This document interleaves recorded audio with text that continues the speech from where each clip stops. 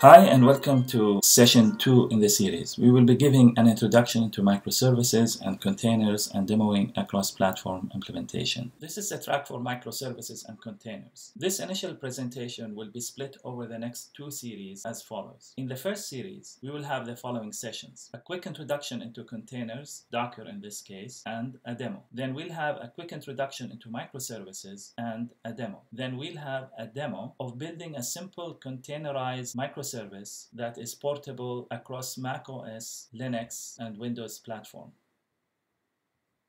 In the second series, we will demo over a few sessions a Docker-based IoT microservice that is running on a Raspberry Pi and reading a temperature sensor and saving it into a SQLite database. This microservice will be containerized, and the container will run on the Raspberry Pi. Then the service will be accessed by a cloud service. Just a quick note here that managing microservices and containers in the cloud and across devices will come later as part of a new series. So what are containers? Well, we'll explain them relative to other things that we are familiar with. We're all familiar with standard machines. So in a standard machine, you have at the bottom is the infrastructure, which is basically the hardware, the PC or the computer. And then on top of that, you have the operating system. Within the operating system, they are the binaries and the libraries. On top of that, you have different applications run. Another thing that we are familiar with are virtual machines. So in a scenario where virtual machines are used, you have a standard machine with its own host OS. On top of that host OS, there is a hypervisor running, something like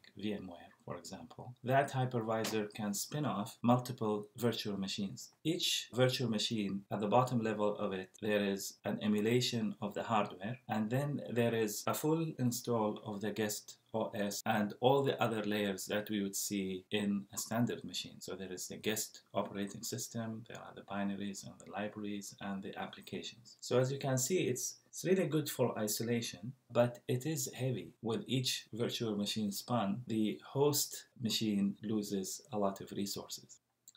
Then we have containers. Now, containers are an abstraction at the app layer that packages code and dependencies together. So multiple containers can run on the same machine, and they share the OS kernel with other containers, each running as an isolated process in user space. So containers take up less space than virtual machines. Container images run typically in the tens of megabytes in size, versus virtual machines are a lot more. And containers also, they can start almost instantly. So as you can see here, you have at the lower level, you have the infrastructure, which is the hardware. Then you have the operating system. Then you have container system like Docker. Within that, you can run the different apps with all what they need. Why are containers cool? Well, because they package software into standardized units for development, shipment, and deployment. So a container image is a lightweight, standalone, executable package of a piece of software that includes everything needed to run it: code, runtime, system tools, system libraries, settings, and it's available for both Linux and Windows.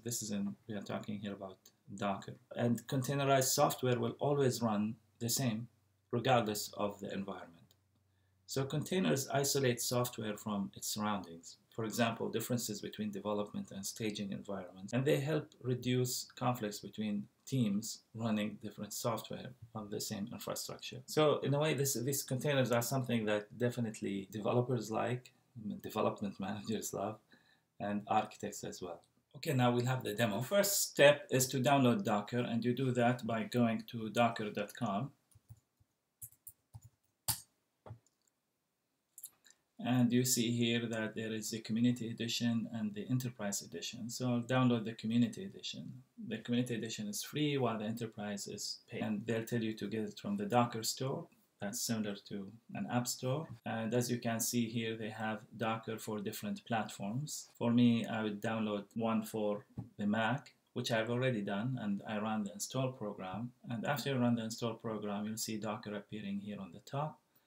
and this control allows you to perform some administrative functions and access other resources, including an application called Kitematic that allows you to visually manage Docker images and containers. There are a few concepts relating to Docker that we need to be aware of. One of them is the concept of images, and another one is containers. So think of images as similar to classes in object-oriented programming, and think of containers as similar to objects. So you get an image, you create an image, or you download it, and then you run it, and when you run it, you instantiate it into a container. And you can instantiate multiple containers based on the same image. So let's have a look at some of that.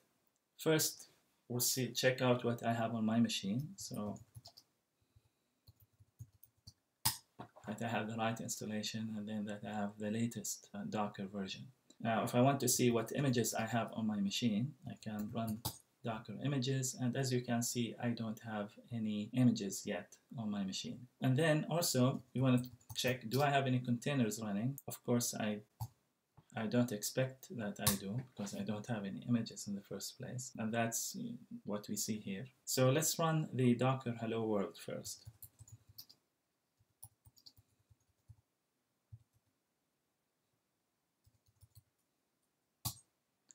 So it checks locally. Does it have it? No, it doesn't have it. So it will go and grab it from the cloud and run it.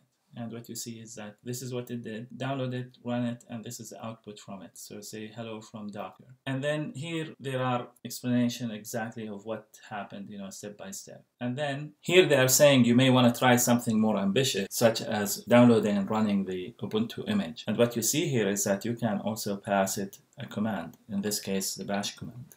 Okay, so this is a good segue for us to explain another concept here. As we were saying, is that you can download Docker images. Well, where do you download them from? You download them from the Docker Hub.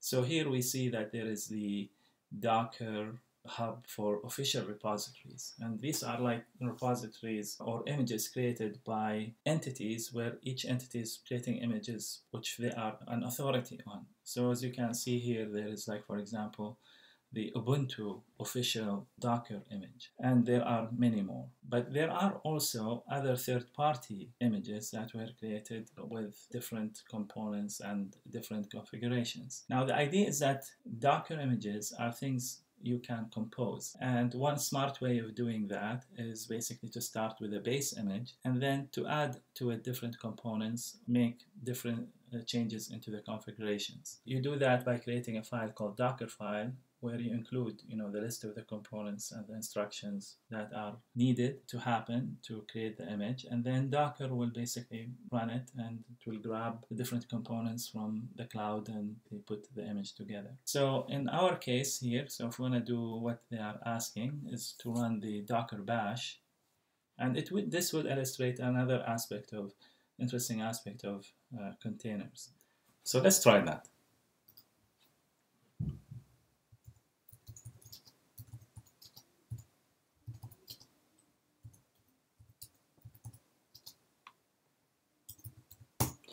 Now, before I run it, I need to let you know about the flag, the IT flag.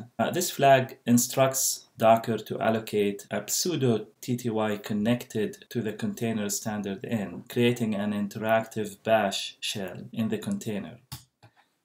So it doesn't find it locally, so it goes and grabs it from the cloud.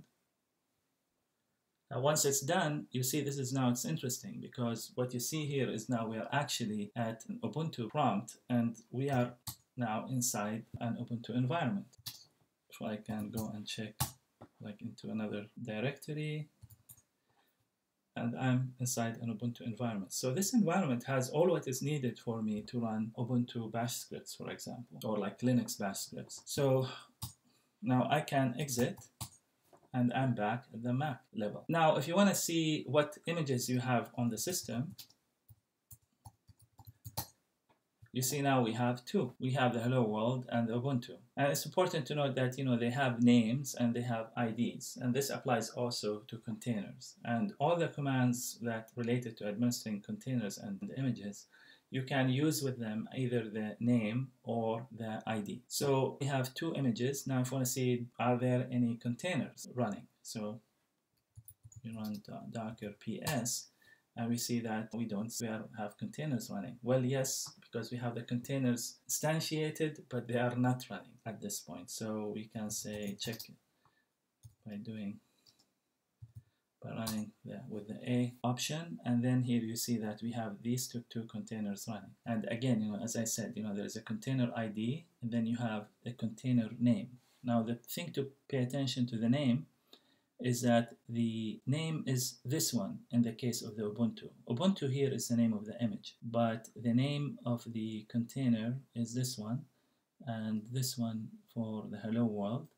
And here it says Romantic Noble, and those names were generated by Docker because we didn't provide names. If we provided names, then it would show those names. Now to execute those commands, we can use again either the container ID or the name. Now if you want to remove an image, you need first to remove the container. So here in this case, we'll remove an container first, and I can do it with let me do it with the container ID.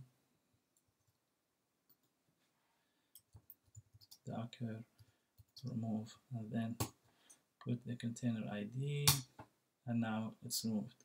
Now if I run it again, you see I have only the Ubuntu one left. Now again going back to images, I still have the two images because I didn't delete any one of them yet. So let's say I want to delete the hello world image. I can docker remove, and then I is for image, and then the hello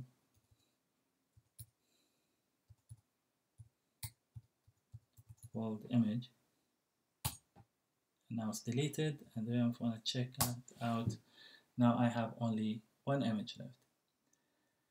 So with this, we can see that one of the powerful aspects of containers is the ability to instrument them and to generate containers on the fly. But for now, we'll talk about the visual administration. So one is Kitematic, and as you can see here, it logs into Docker Hub, defaults to the recommended images. And here you see the container that's on my machine, and this is screen for that container, and I can start, restart, execute commands, and then I can also here, this is to access the Docker CLI. So that's a quick introduction into Docker. We'll continue presenting different aspects of Docker and containers throughout, so it's more relevant and within context.